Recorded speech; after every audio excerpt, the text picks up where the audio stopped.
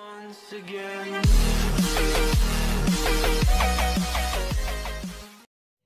Hello, it's Jimmy here at O'Reilly Mobile Mechanics, and we're just looking at a Peugeot Expert.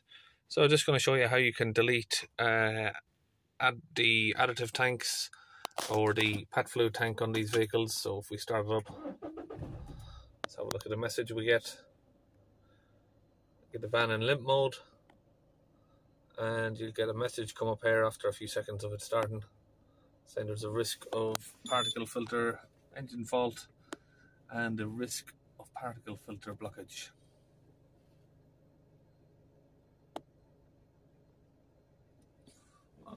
It was coming up. Yep.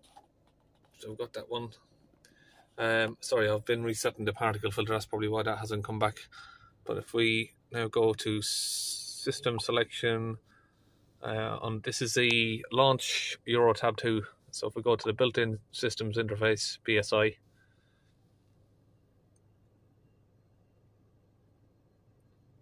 wait for that to load up.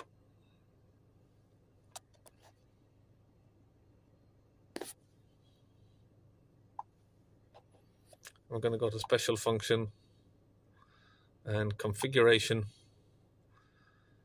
vehicle configuration, engine.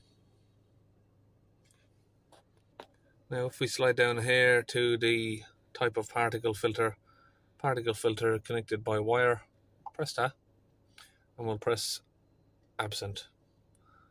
Now we need to just turn the vehicle off, turn the ignition on and press configure.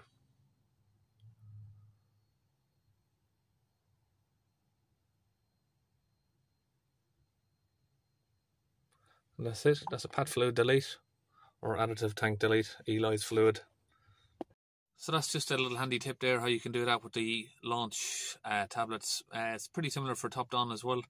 They use the same software, but yeah, you know, people will say, you know, you shouldn't really delete that stuff.